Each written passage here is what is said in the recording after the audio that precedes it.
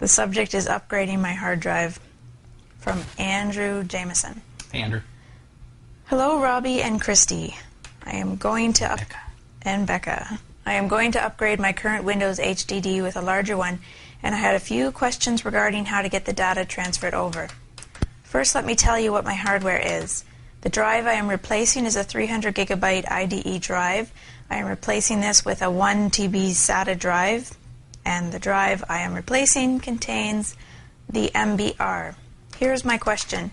Is it better to get a program I can boot into and do a sector-by-sector copy of the old drive onto the new one, or is it better to restore a fresh backup to the new HDD? I ask because I am interested in retaining all data and having Windows still function. I'm not sure if a disk clone is usable in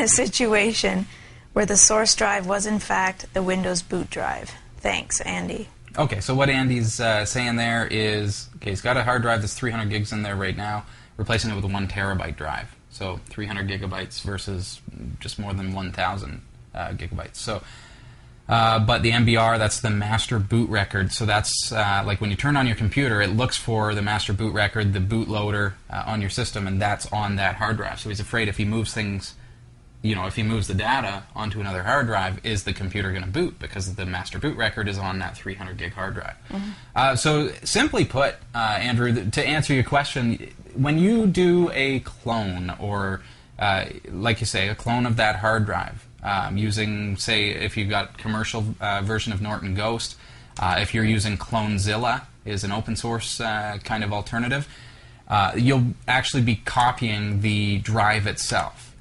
In such a way that the system, generally speaking, doesn't really know the difference. It's still gonna boot from that hard drive. But I would encourage you to check out Clonezilla. I can pull up the website here just to take a quick look. Clonezilla.org.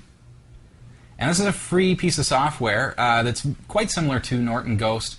However, it's got some other options that Ghost in itself doesn't have, and Ghost being a commercial application, this is free. It's got some extra stuff. You're able to do your cloning over a network and things like that, which isn't going to help you in this case, but it can help if somebody else out there is looking for a cloning product that wants to be able to do that. That's a pretty cool feature.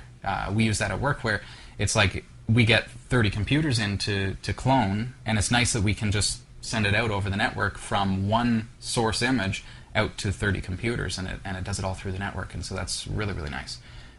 Ghost, on the other hand, other than maybe some newer versions, I'm not sure, but the version that I've used is relatively old and didn't have that. So, but Clonezilla.org is the place to go to check out that application. That software is going to allow you to just basically clone the hard drive in such a way that you are going to be able to boot from the drive just as normal. But you're going to get the extra space at the 1 terabyte drive, so that's pretty cool. So hope that helps you out, points you in the right direction. Give it a go, and just keep that 300 gig drive. Don't wipe it out until you've tried and trued the 1 terabyte. You want to make sure that this is working for me. It's reliable. It's it's working out, and use it for a couple of weeks before you go and format that 300 gigabyte drive. Okay, just to have that little bit of safe redundancy. And of course, I always recommend that you have redundancy anyways. Keep a backup just in case. All right.